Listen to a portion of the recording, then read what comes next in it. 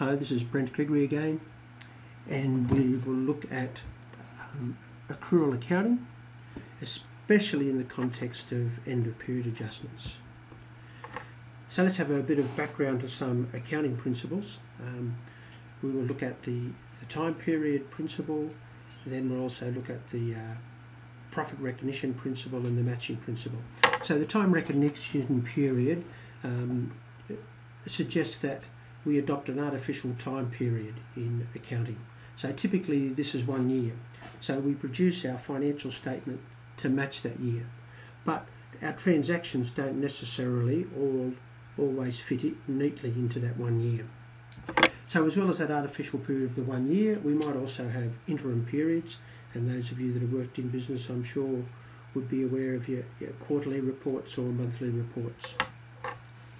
Now, to go with that, we have the profit recognition principle that suggests that we need to recognise income as it is earned, not as it is paid. And the matching principle recognises that financial statements, the matching principle acknowledges that the expenses we incur need to be matched against the income that they help produce. So at the end of a period, we produce financial statements that are likely to require end of period adjustments. Now let's see why, and let's see simply how they will take place. So here we're talking about accrual accounting. Transactions are recorded when the income is earned or the expenses are incurred, as opposed to some very small businesses that use cash accounting, where we recognise transactions only when cash changes hands. The accounting standards in Australia, AASB 101, which are compatible with international accounting standards, requires financial statements to be prepared on the accrual basis. So let's look through a simple example of accrual accounting and with end of period adjustments. And we'll do this just over a 1 month period, appreciating the same principles apply, whether it's a quarter or a 6 monthly or for a year.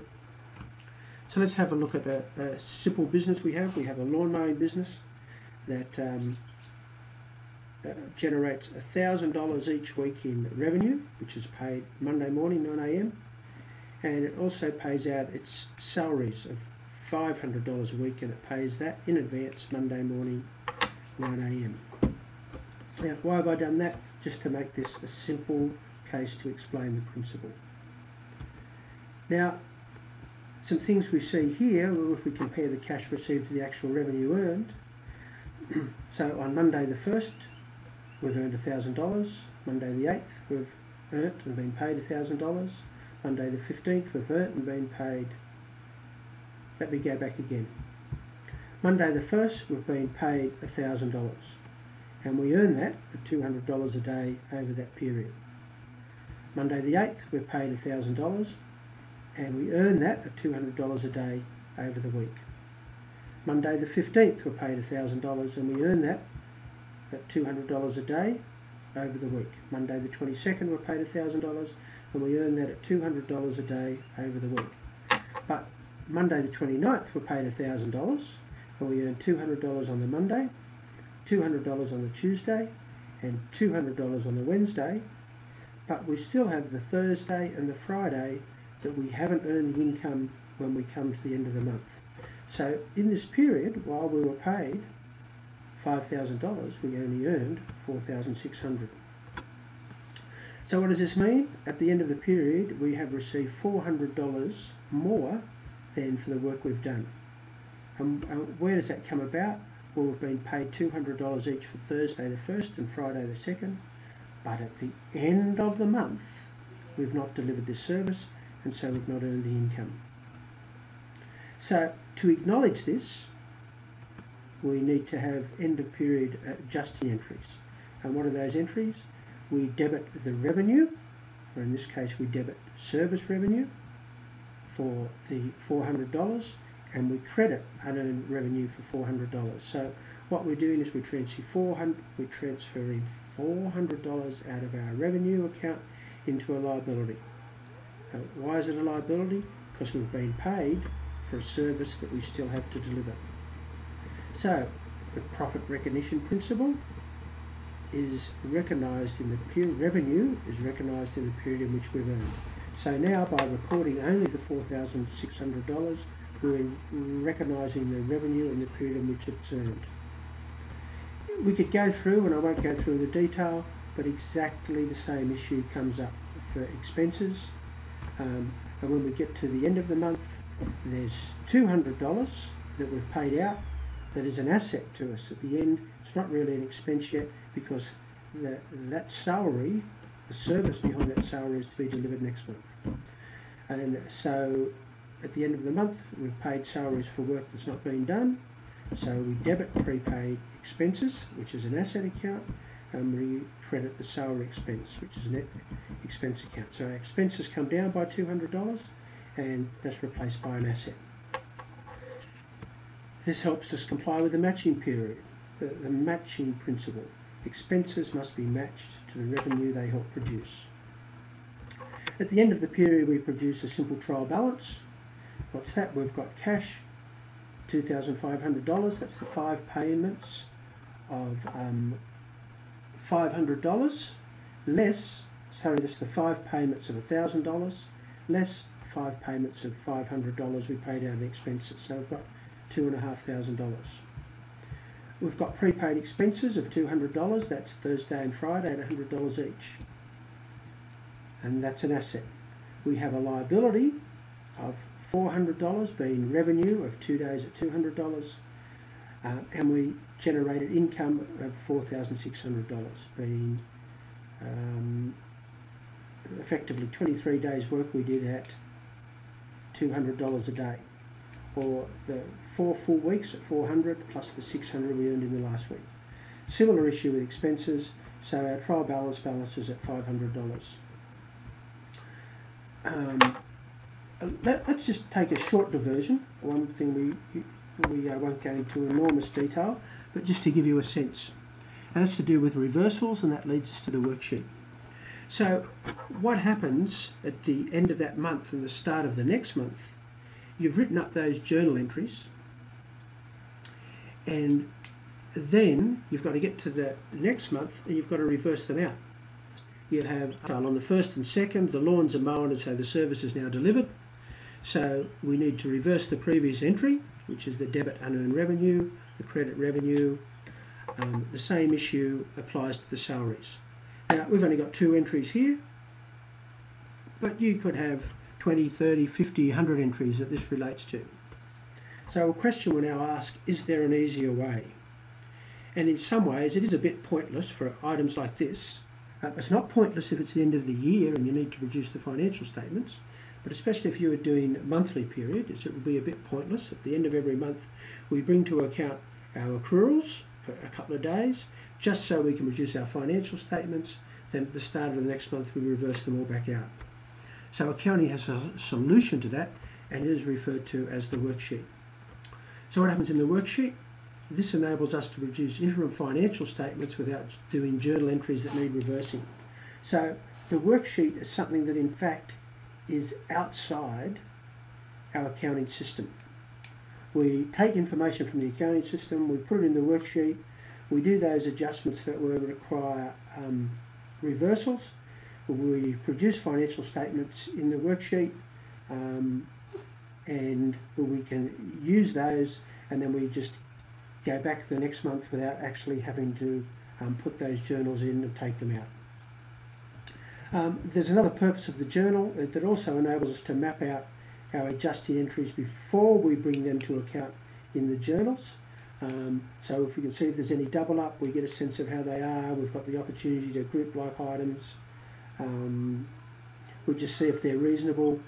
And so even if you're going to do the journal entries, which in exercises that I'll give you to do, you will be required to do not only the worksheet but the journals.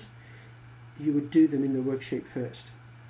You will find it very helpful with regard to the worksheet to look at a video called Accounting Worksheet. The worksheet starts with the trial balance, which we've already seen. Adjustments could look something like this. And then, so this was the adjustment This was the accounting worksheet before we did the adjustments. Then we've got the adjustments. We can see debit prepaid expenses, credit expenses, debit income, credit unearned revenue, and you'll see that the adjusted journal here in the worksheet comes up with the same answer that we come up with when we did the previous adjusted trial balance. You'll notice that the adjusted trial balance from the workbook is the same as the trial balance produced earlier when we did the journals, and there's the two of them together side by side. So far, what have we addressed? Unearned service revenue, prepaid expenses. And we've reviewed how these support the revenue recognition principle and the matching principle. Both of these types of accruals are of a similar nature, i.e. there are things that have been paid for but not yet provided or not yet consumed.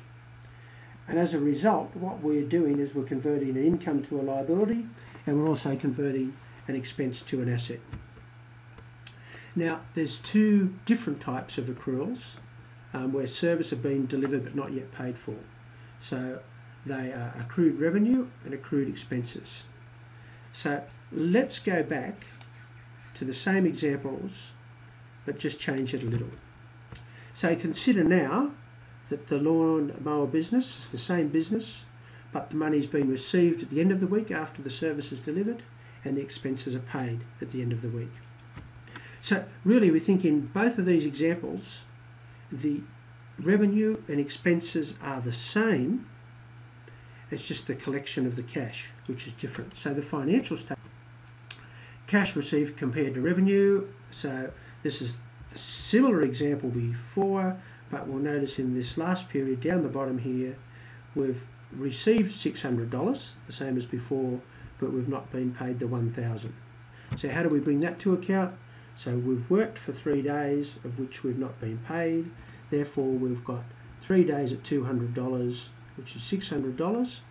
At the end of the month we need to bring this to account. So we now get to accrued income, and so to acknowledge the income we've earned we need to bring into account, so we debit the accrued revenue, so this is an asset account, and we credit a revenue account. So naturally this is the income account or the revenue account. So accrued expenses, our staff have worked for 2 days, got there 3 days, they've worked for 2 days, actually they've worked for 3 days. They've worked for 3 days for which they have not been paid, being Monday, Tuesday, Wednesday. So the staff worked for 3 days for which they have not been paid, so our expenses are understated by $300. So what do? We debit the salary expense and we credit accrued. 4 categories of adjustment: unearned revenue and accrued revenue, and accrued expenses and prepaid expenses. Now some special categories of adjustments, and they are use of supplies and depreciation. So effectively these items are the nature of the usage of a prepaid expense. So what are we doing? We're expensing an asset, something we've previously brought to account as an asset, we're now using up, so we're expensing it. So let's have a look. You've purchased supplies for $5,000 and you put them in the storeroom.